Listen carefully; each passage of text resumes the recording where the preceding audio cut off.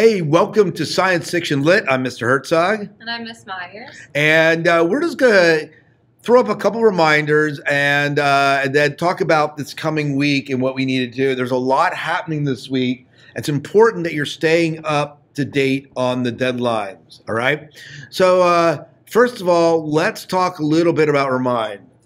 Okay, so if you haven't already signed up for Remind with our class, please make sure that you do. It's a way for us to send you deadlines, but it's also a way for you guys to message us in case you have any questions. It's probably the fastest because we get it right to our phones, and we can also, message you if you're falling behind or if you missed something, we can give you a heads up about it. And then moving down to the stuff that was already due, thank you guys for all of you completed the Introduce Yourself and the What is Science Fiction in a very timely manner. Yeah, kudos to you. Sometimes it doesn't happen, so it's great to see that. I do just want to remind you guys that this is an English class, so make sure even with informal little things like that you are watching your punctuation, your grammar, your spelling. Just read over it a few times to make sure it looks okay before you hit submit.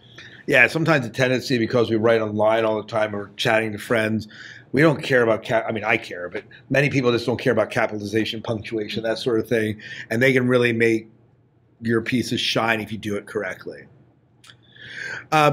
Today, we're recording this video on September 11th, so this lesson may not be done, but the common story, this was going to take you a little bit because it is a video. You have to watch the video, then answer some questions. I'm asking you to do that. If you didn't do that, you want to make sure you do that. You'll get a grade for that. But then starting this week, we're now into talking about why is science fiction valid? I think this is a great lesson, a great thing to look at because many times science fiction is kind of poo-pooed by mainstream society. It seems to it's not held up to the same standard we might hold up as Charles Dickens or Herman Melville or anything like that. But really, I think that science fiction is perhaps more valid as our society changes, become more technological. It seems like we're moving into a science fiction world in a lot of ways. So anyways, answer that. The ancestors of science fiction, we begin to get into, this is where the nuts and bolts of, there's really just two lessons this week. It's this lesson and this one. We get into what I call the grandfathers or maybe to be non-sexist, the grand people, the ancestors of science fiction is a good way of putting it. And so we're going to look at stuff like Shelley from Frankenstein, Jules Verne, and even Edgar Allan Poe, who have written science fiction stories. Poe is, of course, known for his horror, but he did write stuff that was science fiction based as well, and that is a fantastic lesson.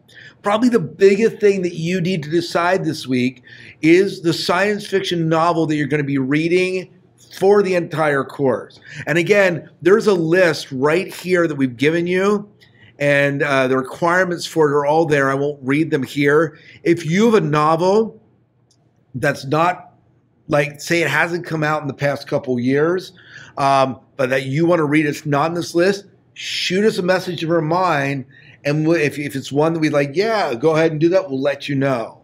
And these have some that has some criticism to it, so that's why we may be hesitant on some of them. You're going to enter all that information here. I don't know why it's telling me to sign in on this form. We'll check that to make sure that you can, but see, now it pops up fine. So what you'll want to do is just sign in, answer first and last name, name a novel author. If you're doing a second novel, like let's say you pick a novel that's 100 pages long, you're going to have to do 2 novels. This is where that information would go, and you're just submitting it. I would encourage you to start reading it because you're going to have to read it. You're going to have to have a certain amount read by next week. That's going to depend on your novel, obviously, as to how much you read. But I think that's it. Is there anything else you need to tell them, Ms. Myers? No, I think that's pretty good for this week. Yeah, so it's great having the 3 of you in here. There's only 3 of you in the course, but if you have any questions, message us through Remind. You can message us through the Moodle app or through the Moodle page. Rather be messaged in Remind or emailed at scott.herzog@penmatter.net.